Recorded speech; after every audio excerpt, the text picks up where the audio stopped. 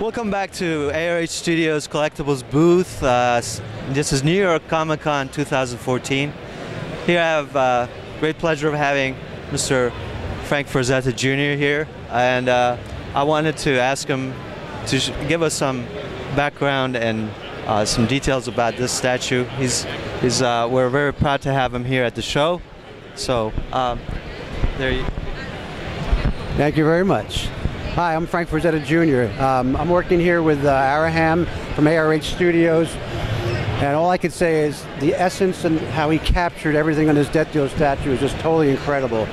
My dad is no longer with us. He passed in 2010, but if he was here, he would have nothing to pick apart on this statue. Everything is like right on the button. The crucial part to this statue is the neck and the head twist on this Death Dealer character. This was conceived in 1972. He was approached by Ian Ballantyne from Bantam Publishing to give his interpretation of the symbolizing death in a war zone. And my dad did this Death Dealer painting in about 3 days. He did a few concept drawings and ultimately came out with this one in the horse. It was the iconic painting.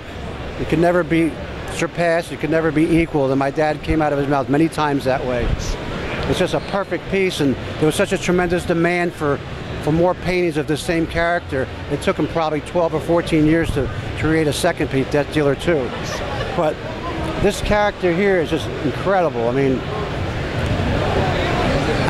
I would put another room on my home just to have this statue in my house. It's so incredible.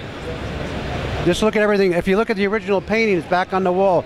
Everything's in perfect proportion. The axe, the face, the essence of it. My dad would be so proud of it. I'm just ecstatic about what he's done with the work. And I know the poor sculptor probably went through hell because ARH really worked hard on him because he wanted this to be a one-shot, never have to be done again, because this will be the ultimate piece. This will be the one that's being looked at and used as a symbol to be judged based on this character here.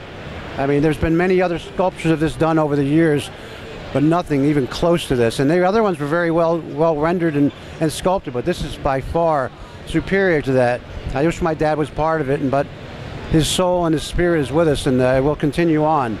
I would certainly, if you're around and you see this, I would certainly get your order in soon, because once they're sold out, that's going to be it. And this is going to be such a desirable collectible in the years to come. It's going to be overwhelming, because we're going to have a select amount of pieces at our museum for sale, our website.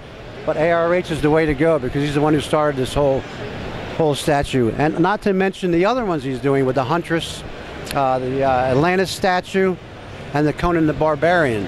I think we have to call it the Barbarian legally, but it's all well done, and I can't say how ecstatic I am about it. I'm really pleased, and hats off to him and the crew, especially this guy right here trying so hard.